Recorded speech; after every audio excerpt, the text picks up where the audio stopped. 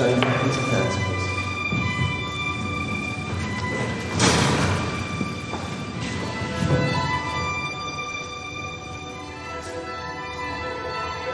Thank you, gentlemen.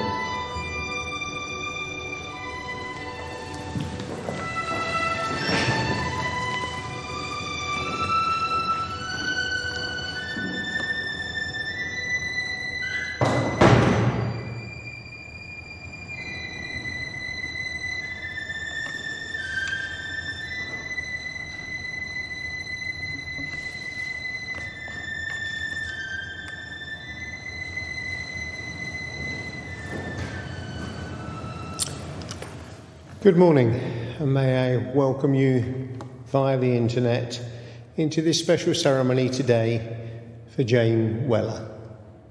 Jane was a warm, caring and straight-talking lady who always looked after and out for others, be that human or animal. She was happy in who she was and the life that she led, a bright, engaging and independent person who had a real impact on others. So first, a poem especially chosen by her sister Anne, Happy the Woman, adapted by John Dryden. Happy the woman, and happy she alone, she who can call today her own. She who secure within can say, tomorrow do thy worst, for I have lived today. Be fair or foul, or rain or shine, the joys I have possessed in spite of fate are mine.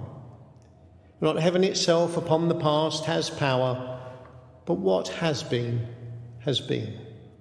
and I have had my hour. Born on the 17th of November 1936, Jane was the middle child for Lillian and Stanley. Her childhood was spent moving around quite a lot alongside her siblings, elder sister Anne and younger brother Sam. Caring and kindness were two characteristics that were innate to the very centre of Jane's being. So it was possibly no major surprise that her calling in life was to become a nurse. Leaving school at 17, she headed to Heatherwood Orthopaedic Hospital in Ascot, where she started her training. From Heatherwood, she progressed to Charing Cross Hospital, and then to Westminster Children's Hospital, having completed a 6 months premature baby course at Hull Maternity Hospital. A further stint at Queen Charing Cross as a postgrad on the children's ward, she went to Queen Mary's Hospital, Roehampton, where she spent 9 years of her career. It was from her time at Queen Mary's that in 1971 she then went to Athens, to Greece, initially to work at Athens Children's Hospital, but soon she became a governess for the Komnenos family, where she spent over 13 very, very happy years looking after and loving the children, Marina, Ari and Vicky. Upon returning to the UK in 1984, Jane continued her caring career, this time working with the education sector, spending time as a deputy sister at Ardingly College for Boys, and then as a sister at Berkhamsted School for Girls. Jane had a truly remarkable and fulfilling career, working across the care sector and without doubt making a real difference to so many people. It took her around the UK and, of course, Greece, which was a real highlight of Jane's life. Jane dedicated her life to others, both within her career and at home.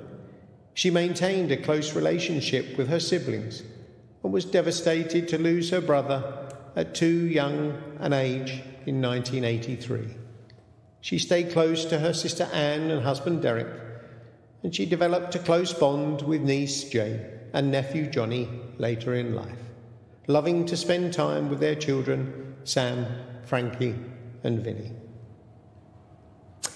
I have some words here from Marina, the youngest daughter of the Komnenos family. I've tried to define what Jane was to me, like a mother, a second mother, the person who held me in her arms before even my mother. None of them fits. She wasn't like anyone, nor was she second to anyone. She was Janie Mooey, strong-willed and passionate, who showered me with her love and affection, her laughter and her chatter, her principles and convictions, and made me who I am today. And she was most generous with her love, pouring it into the kids in her care with a mix of tenderness and principles. Talking with her nephew John and the sister at the care home to which she moved after losing her independence in the last 6 months of her life, Jane said that for every child she looked after, she felt what happened to them as deeply as if they were her own. Jane enjoyed her life in Romsey and made many, many good friends when she returned after her professional career. As always, she would do whatever she could to help them when they needed it, and came to rely on them to support her, these wonderful people, in her later years.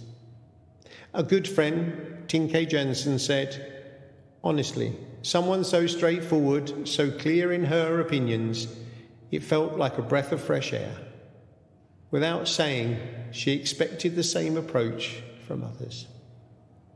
Jane loved animals and gardening, and she had 2 lovely little King Charles Spaniels, Jamie and Gypsy, that she doted on, and enjoyed the Hampshire countryside with them. Her niece, Jane, said her garden was her very little patch of paradise that she planted and nurtured continuously. She didn't like to sit down for very long in it, as there was always something to be tidied or admired. Her dedication to her profession and others did not stop when she passed, donating her body to medical science at her old place of work, Charing Cross Hospital. Now, it is not how we enter this world or how we leave that count. It's the bit in between, and it's the many, many years of happy memories that Jane would want you to remember her by. It is with such sadness we have had to say goodbye to you, but we thank you so much for every little gift you have ever contributed to this life and to the lives of so many others. We thank you for your understanding, unwavering support, and your dedication to those you loved and to your profession. We thank you for your presence, your perseverance, your determination to be the best you could be. We thank you for your humour, your wonderful smile, and all those times you made us laugh. But most of all, we thank you for your love and for your friendship, for the time and effort you put into our lives, for your thoughts and deeds, and for your kind and humble heart. We thank you for everything you were, and all that you gave. And may you now forever rest in peace with the certain knowledge that you are, and will always be dearly loved and terribly missed.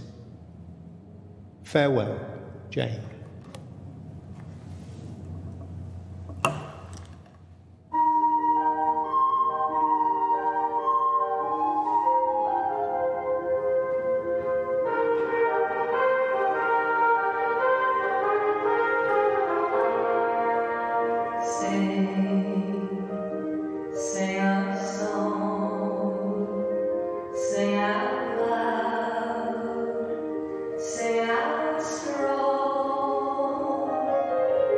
Say